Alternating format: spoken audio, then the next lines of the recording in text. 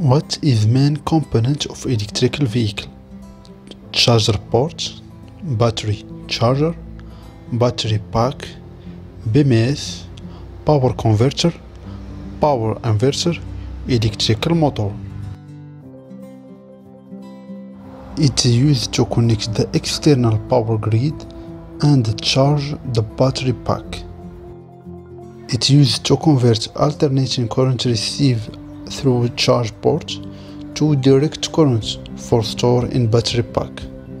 It is electrical energy storage system in the form of direct current.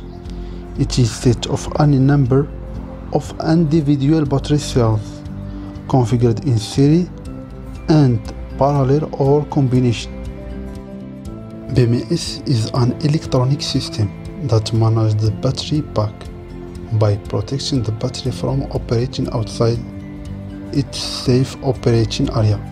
For example, monitoring its state, controlling its environment, cell balancing.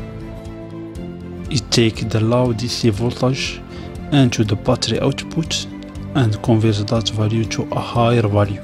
It converts direct current into an alternating current for use by electric motor to drive the wheels. Convert electrical energy to mechanical energy to drive the vehicle.